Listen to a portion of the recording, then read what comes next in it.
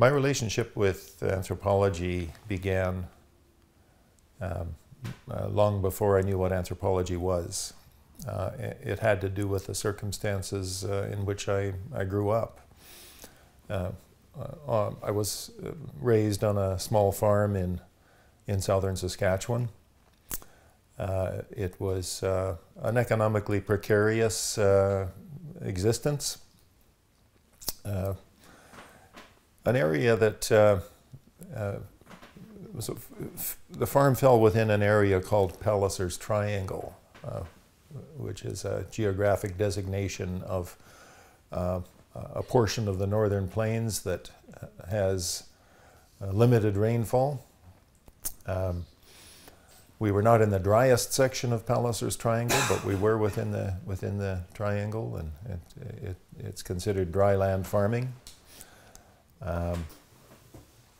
You can get periods of drought. You can get hailstorms. You can get various things that eliminate most of your income in a given year. Sometimes your entire income. My grandmother on my mother's side grew up in southeastern Saskatchewan, about 100 miles from where I grew up, and when she was raising her family, including my mother, they had 3 or 4 years with no cash income. It was subsistence farming essentially for a few years because they managed, unlike many of their neighbors, they had a well which did not go dry. And so they gardened, and they managed to keep a few animals alive, and they got through that period. So that kind of history within the family made me aware that the way we lived was actually good times, and we never felt poor. We always had plenty of food. But by the standards of the larger society, I suppose that we were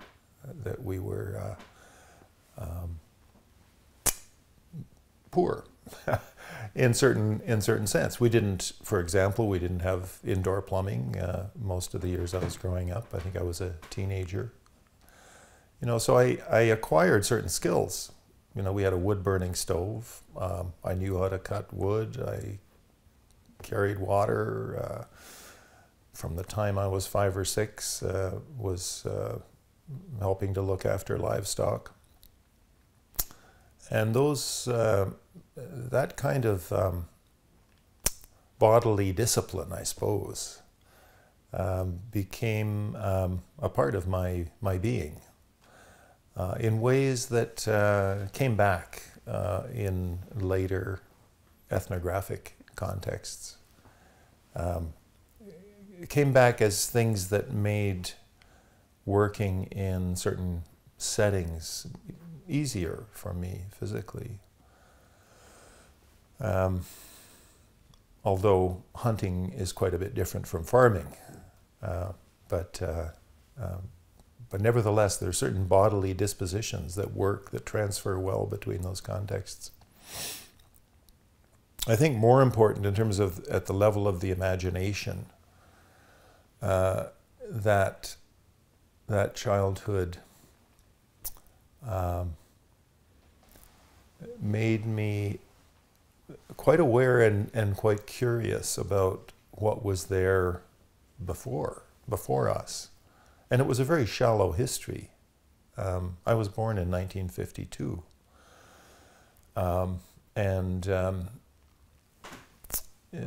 During my childhood years, there was still an elder we referred to people on the reserve a couple of miles from our farm.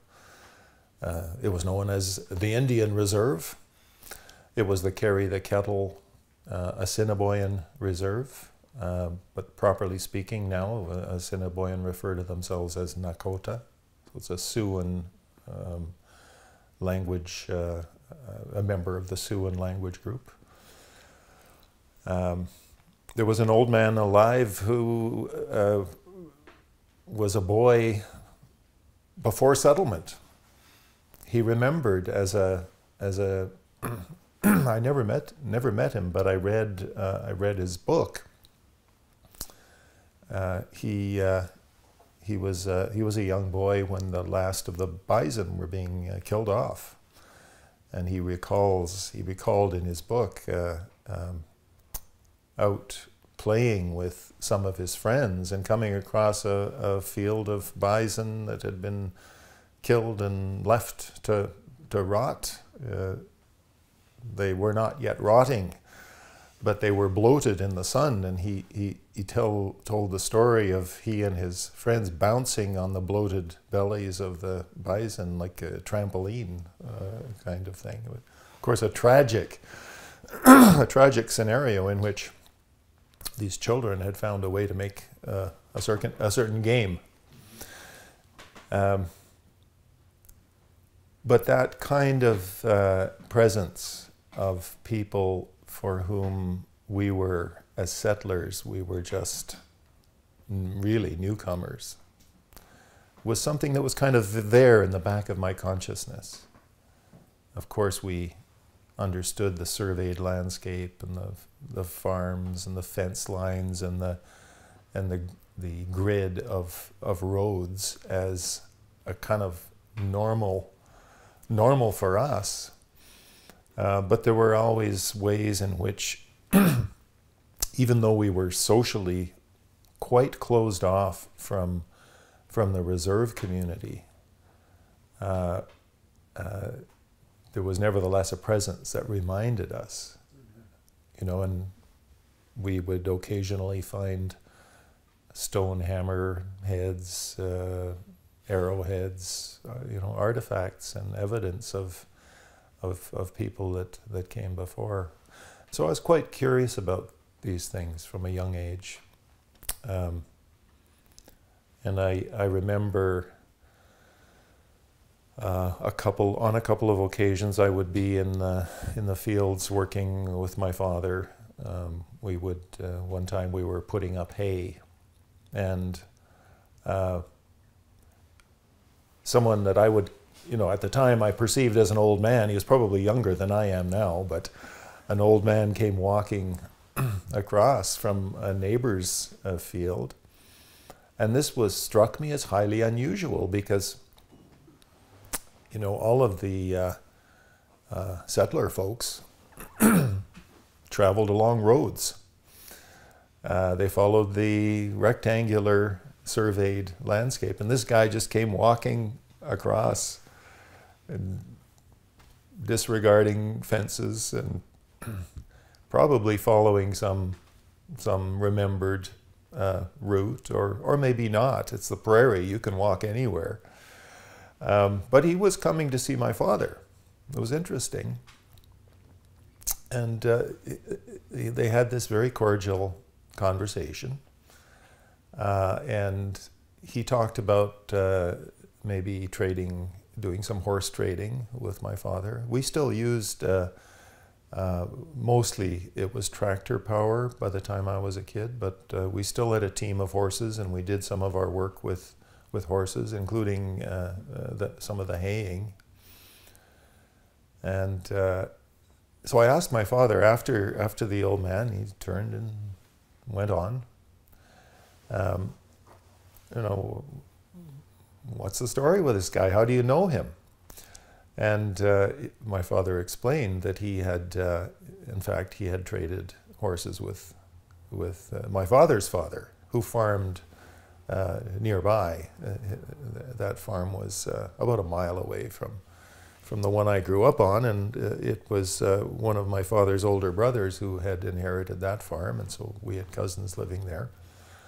But for our generation, my siblings, my cousins, my peer group, there was virtually no communication with Nakota people. But I realized through this encounter that actually there had been a relationship in the previous generation, especially in my grandfather's generation, and then this old man, who would have been between my grandfather and my father's generation, was trying to maintain a certain relationship. He knew that my father was unlikely to be buying horses, but it was a conversation to have that was a neighborly conversation.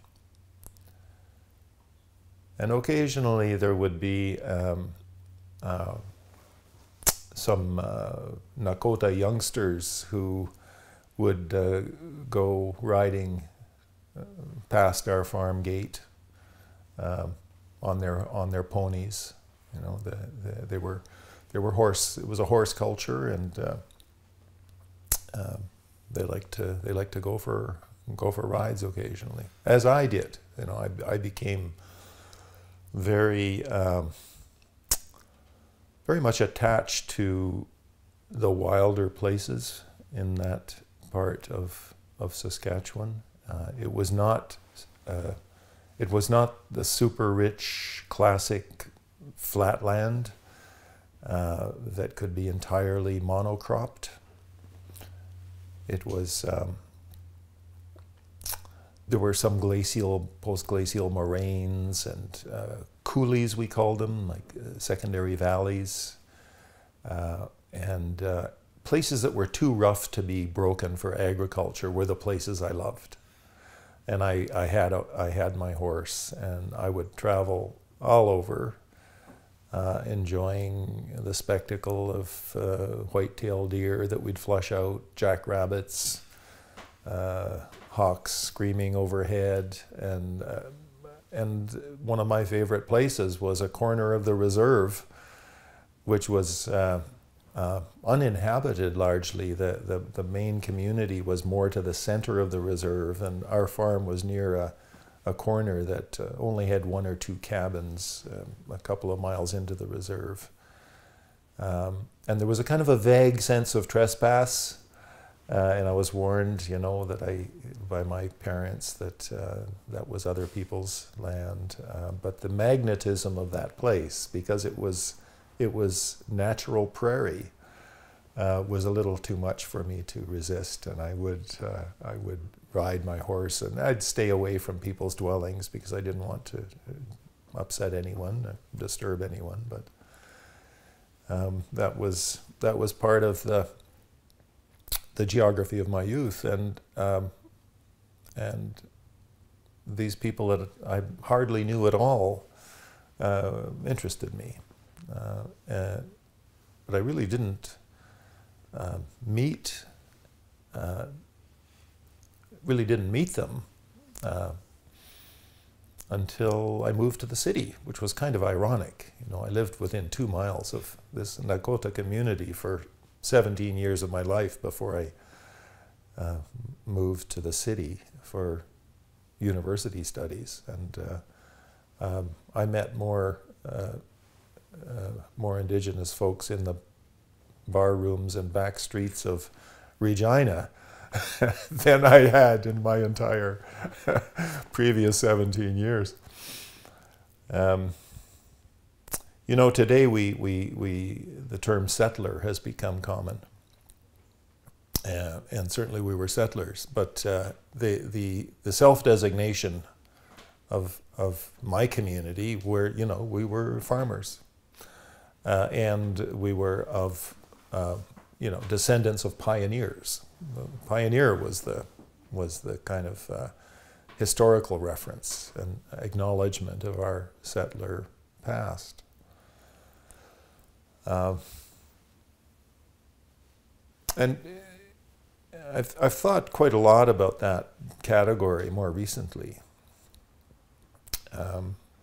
because in some sense we were the classic settlers. We were people who came and my great-grandparents came and inhabited land which had been recently vacated. At the time that this Assiniboine or Nakota author that I mentioned, his name in English was Dan Kennedy. At the time that his people were being confined to that reserve and a couple of others in northern Montana, and some of the Nakota ended up at Morley in Alberta as well. At the time that he was an adolescent and a young man enduring the starvation conditions of being settled on a reserve, my great-grandparents were settling, were farming, had moved into farming. And I'm reminded of Hugh Brody's book, The Other Side of Eden, where he turns that notion of the nomad on its head, and points out that indigenous folks are indigenous hunters, who classically have been perceived as the nomads, are actually not the nomads. It's the farmers who are the nomads. And the story of my family, we were all, peasant and farmer stock, going all the way back to Scotland. And at each generation, people were pushed out. And so from Scotland to Ireland, and there are still distant cousins in County Cavan, County Monaghan in Ireland. And from there to some of them La Chute, just near Montreal. Others Mitchell, Ontario. And the same pattern, if you have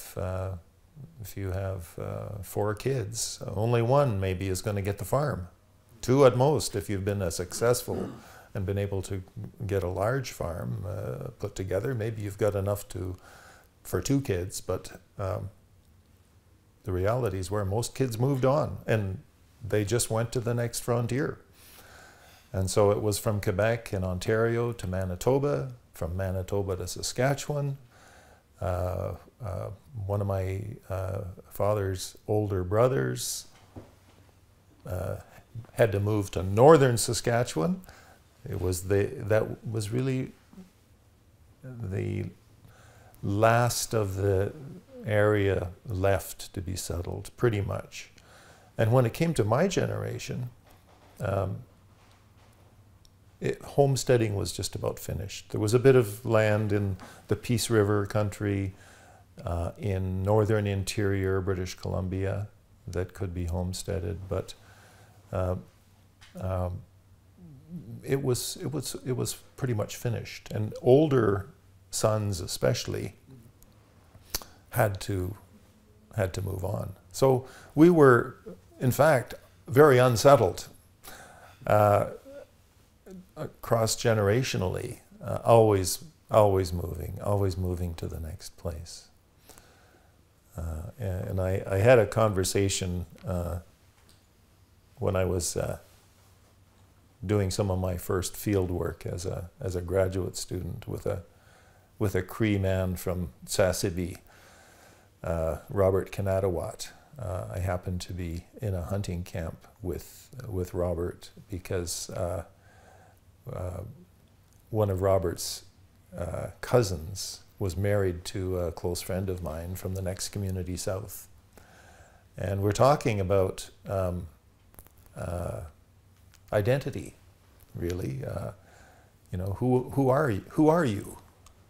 Was Robert's question. Who are you? And I said, well, I've got some Scottish and some Irish and some English and a little bit of Dutch, and I told him a little bit about the history of movement, And he looked at me and said, "You really don't know who you are, do you? Or where you belong." So Robert was very much in the spirit of you know, the point that Hugh Brodie is making in The Other Side of Eden, that in fact, hunting peoples are pretty grounded in place. They have big places, especially in the Arctic and the subarctic, but they are places that they intimately inhabit generation after generation. And it's a very different kind of, at one level, it's a very different kind of connection to place through time. But at another level, it's not so different, you know, because as a child, you grow up in a place and you develop attachments that are your world.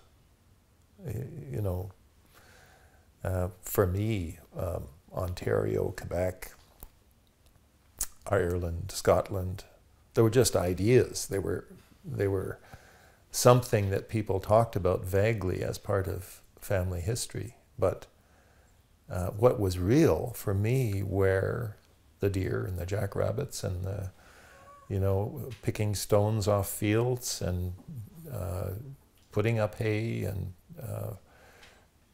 that was a life that